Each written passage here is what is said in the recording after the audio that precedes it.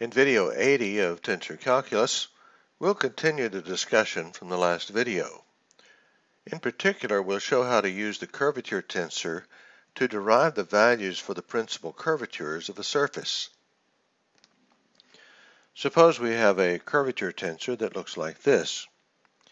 Well, we learned in the last video that we can find the mean curvature by forming the contraction. So B alpha alpha, the contraction, implies the summation of the elements along the diagonal. So B alpha alpha would be 5 plus 2 is 7. That's the mean curvature. We also learned that the Gaussian curvature will be equal to the determinant of this matrix. So the determinant here, with one upper index and one lower index, is going to be equal to the product of these two elements minus the product of these two. So 10 minus 18 is negative 8. So in this case, the mean curvature is 7, the Gaussian curvature is negative 8.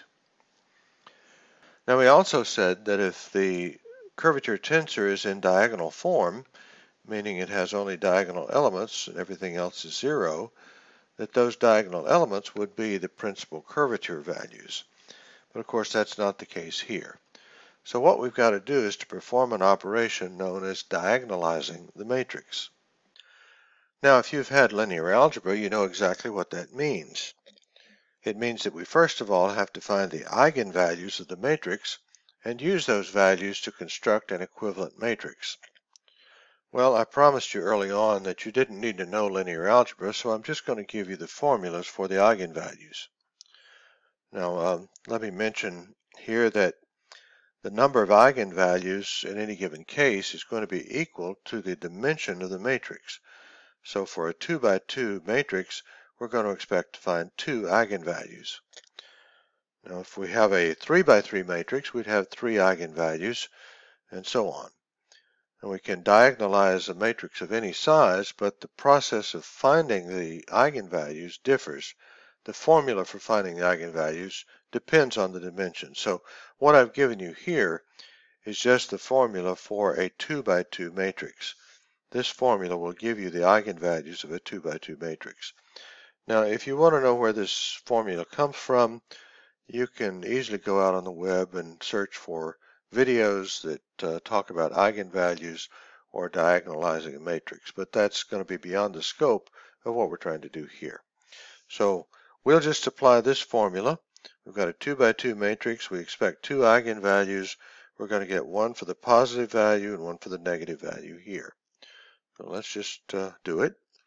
Lambda is going to equal 1/2 of the sum of B11 and B22. That's the sum of these diagonal elements. It's just 7. Plus or minus 1/2 of the square root of all this. First of all, the difference of B11 and B22 squared. 5 minus 2 is 3. So this is 3 squared. Plus 4 times the product of these two elements, B12 and B21. Negative 3 times negative 6 is 18. So this is what we're looking for. All right, so we're going to have 1/2 of 7 is 7/2. Plus or minus half of all of this. 3 squared is 9. 4 times 18 is 72. 9 plus 72 is 81. Square root of that is 9, so this would be 9/2. Okay, we use the plus sign here. 7 plus 9 is 16, divided by 2 is 8. 7 minus 9 is negative 2, divided by 2 is negative 1. So what we have here are the eigenvalues of this matrix, 8 and negative 1. The next step is just to form a 2 by 2 matrix in which the diagonal elements are equal to the eigenvalues, 8, negative 1, and we have zeros everywhere else. So what does that do for us? Well, obviously we have a diagonal matrix here, only diagonal elements, the others are all 0, But what is the contraction? What's B alpha alpha in this case? Well, it's 8 plus -1 is 7. And what is the determinant of this matrix? Well, a determinant of any diagonalized matrix is just the product of the diagonal elements. It's 8 times -1 is -8. So we have constructed a matrix that's the equivalent of this one in the sense that they both have the same contraction and determinant value. This particular matrix would be a curvature tensor that has the same mean curvature, the same Gaussian curvature, but it also has only diagonal elements. So we can safely say that the principal curvatures are 8 and -1. Now it's pretty easy to see that this process is the logical equivalent of rotating our coordinate axes until this element becomes 0. So what it all boils down to is the fact that this formula right here is a formula that will give us the principal curvature values. Once I plug these values in here, the eigenvalues become the principal curvatures. So I don't really need to form the matrix, I just need to evaluate this particular formula. So with that, we can extend the takeaways from the previous video. Here's what we learned in the previous video. We learned that the mean curvature is equal to the contraction of our curvature tensor, and that the Gaussian curvature is equal to the determinant of our curvature tensor. Well, in this video, we now know that we can find the principal curvatures simply by applying these formulas. Kappa 1 is equal to this, kappa 2 is equal to this one. Now, just as a matter of interest, if the off-diagonal elements B12 and B21 are equal to 0, then this term drops out, and if you evaluate what's left, you'll see that this is equal to B11, and this is equal to B22. And this just tells us what we already know, and that is that if the matrix is in diagonal form, where these elements are all zeros, then the diagonal elements themselves will equate to the principal curvatures. Alright, well, what I want to do now is to apply everything that we've learned in this video and the last to the demo that we were working with 2 videos ago. So let's go see what that looks like. This is the demo as we left it back in video number 78. So today I want to display the curvature tensor, and it's this expression over here. These are the 4 components of our curvature tensor with one upper and one lower index. The first thing we said is that we can find the mean curvature by forming the contraction. So that would look like this. The contraction is simply the sum of the diagonal elements. So these 2 values added together give us this, and that's obviously the same as this value over here. Well, next we said that if we find the determinant of this tensor, it'll give us the Gaussian curvature. Well, that looks like this. The determinant is simply the product of the diagonal elements minus the product of the off-diagonal elements here. And that value again matches the value of our previous method right over here. And finally, to get the principal curvatures, because this is not a diagonal matrix, we simply plug these 4 values into our formulas and we can derive the principal curvatures, and that's what we get right here. And again, these 2 values equate exactly to the ones we got from the previous method over here. Now, these 2 methods obviously produce all of the same invariant properties. It may be a little confusing that the individual components of our curvature tensor don't seem to equate to these individual components here. Well, let me see if I can clear that up a little for you. Let me rotate the axes over on the left to a spot about like, where would it be? Right about here or so. It's not exact, but it's close enough to make the point.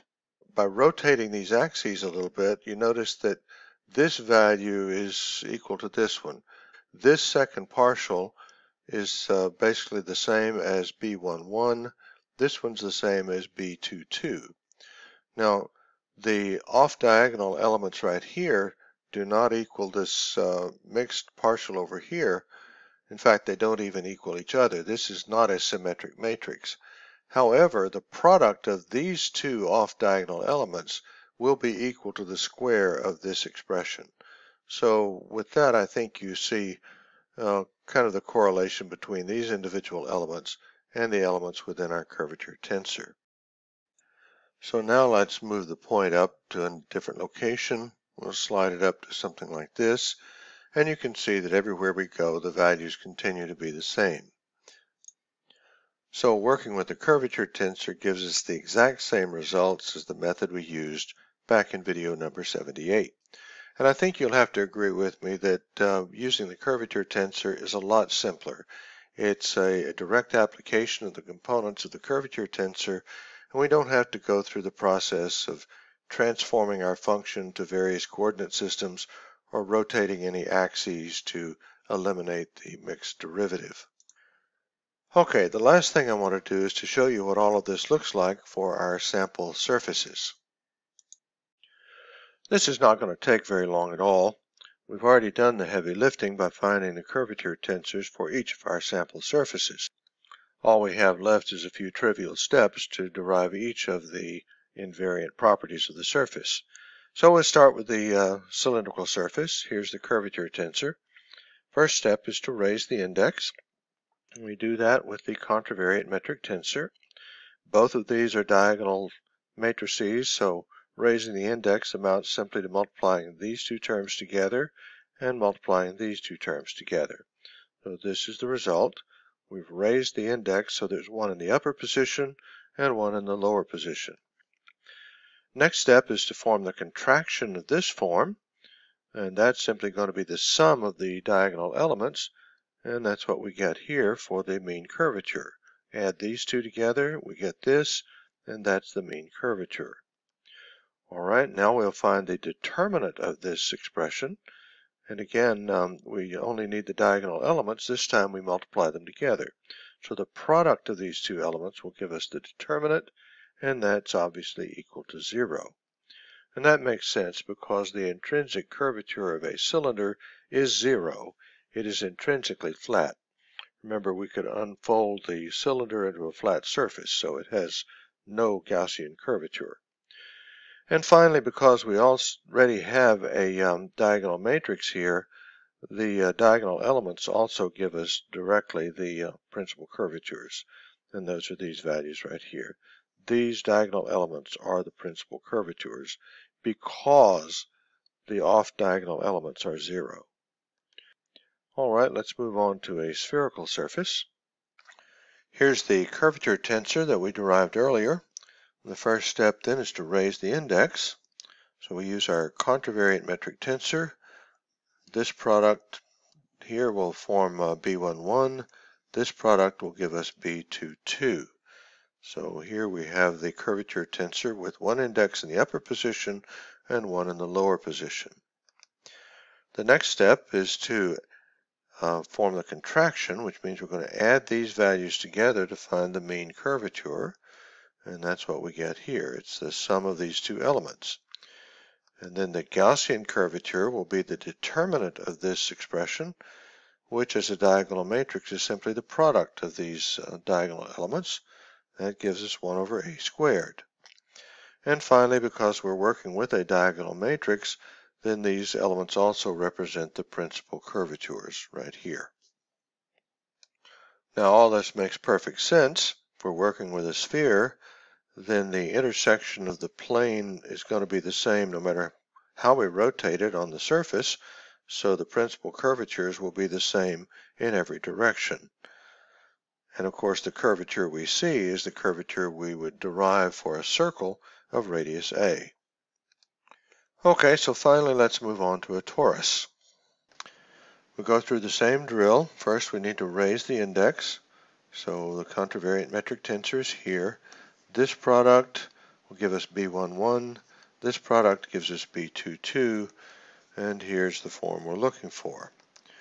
So now we form the contraction here, add these two together, and it'll look like this after we do a little algebraic simplification.